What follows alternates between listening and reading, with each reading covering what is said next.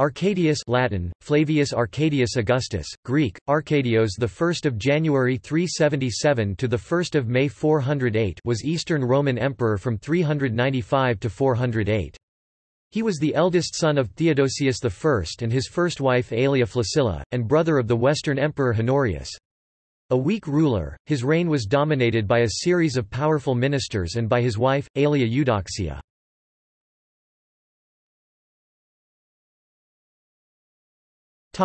History. Arcadius was born in Hispania, the elder son of Theodosius I and Aelia Flaccilla, and brother of Honorius, who would become the first Western Roman emperor. His father declared him an Augustus and co-ruler for the eastern half of the empire in January 383. His younger brother was also declared Augustus in 393, for the western half. As emperors, however, both Theodosius's sons are famous for their extraordinarily weak wills and pliancy to ambitious ministers. At the death of their father, Honorius was under the control of the Romanized Vandal magister militum Flavius Stilicho, while Arcadius was dominated by the praetorian prefect of the East, Rufinus.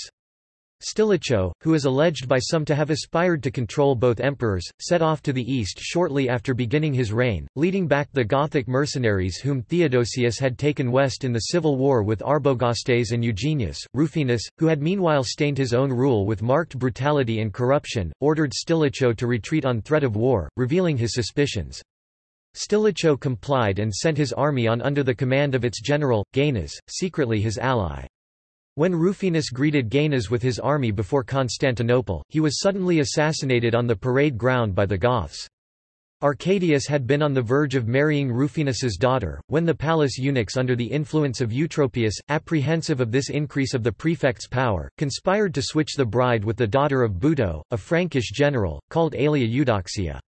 Aside from the indignity to Rufinus, who was not informed of the change in Arcadius' plans, and who was caught off guard in the middle of the marriage ceremony, when the nuptial procession went to Eudoxia's residence rather than his own, this change hinted at his fall from another aspect, since Eudoxia had been raised, after her father's death, in the home of a general allegedly murdered by Rufinus.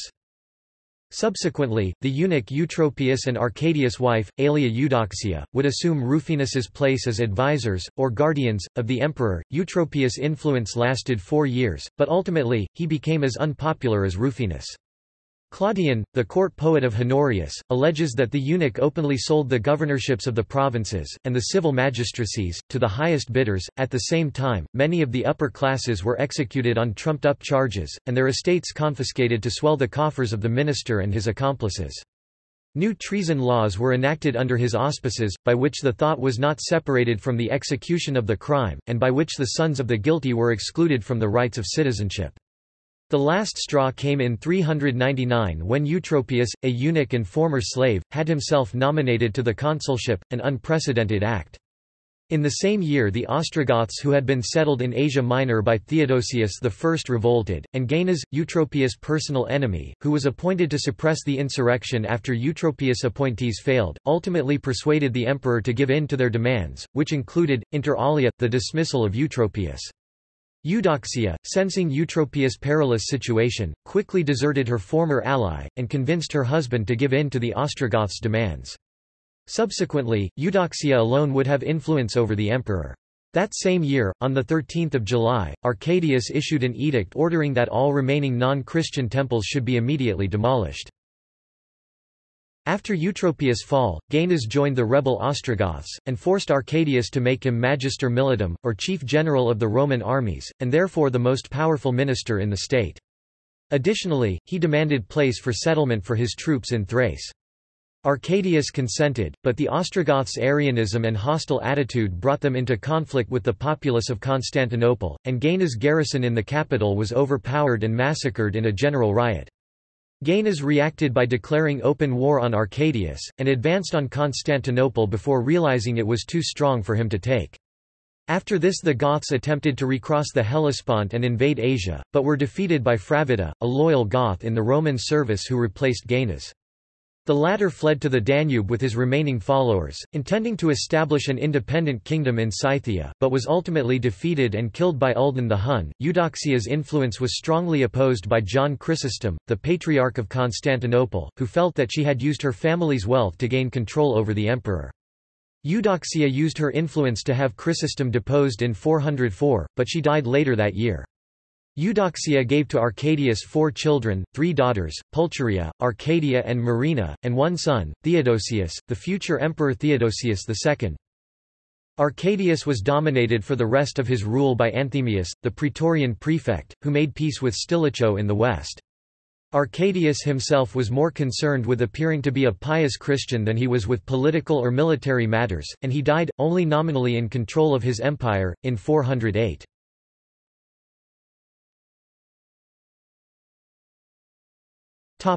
Character and works.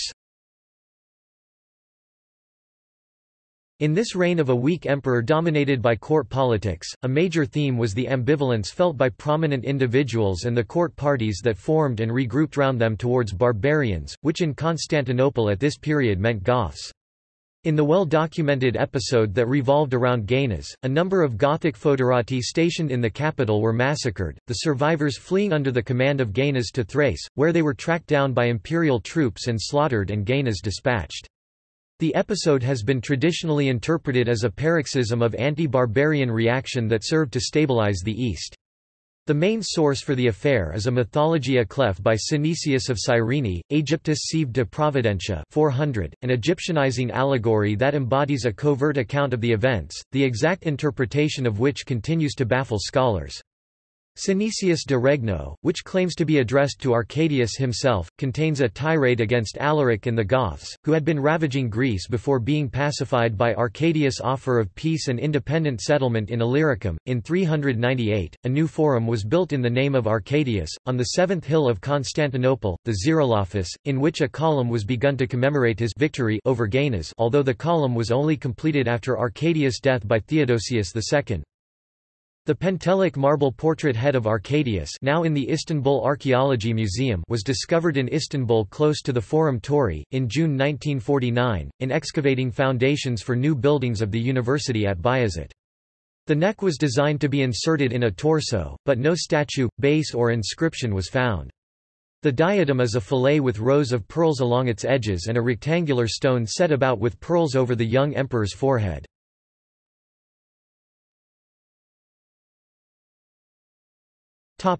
See also: Flavia gens, List of Byzantine emperors. Notes